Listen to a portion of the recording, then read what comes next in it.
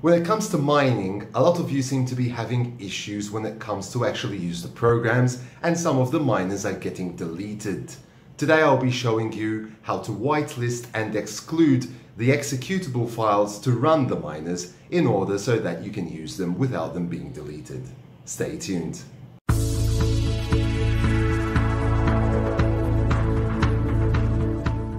Okay, so I know that some of you were having issues, especially when it came to unmineable and miners that are downloaded for unmineable, that this was being deleted or the file was automatically being deleted once downloaded, and that is because you do not have an exclusion or the path of where you're downloading the files on the whitelist of your antivirus program.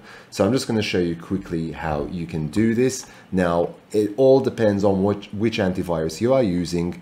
I have currently a combination of Windows Defender and Avira, but if Windows Defender detects that you're using an external antivirus, it's going to use that instead. So in Windows Defender, you would go to Virus and Threat Protection, and here you would have settings for the real-time protection, and you can manage those settings and then go to the exclusions section and add your paths there.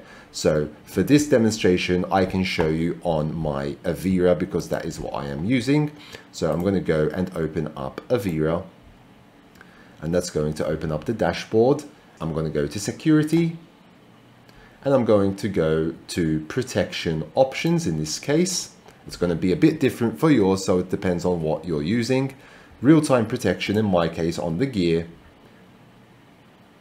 Okay, and I've got an exceptions option here, and this is where I add all of my exceptions. So for example, for unmineable, that is currently in the path h:mining.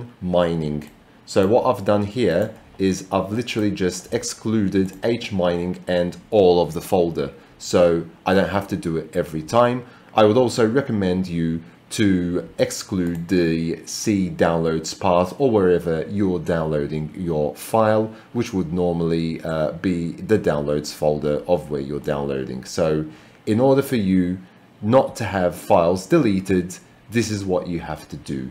I am showing you on Avira, but it's going to be very similar for other antiviruses as well.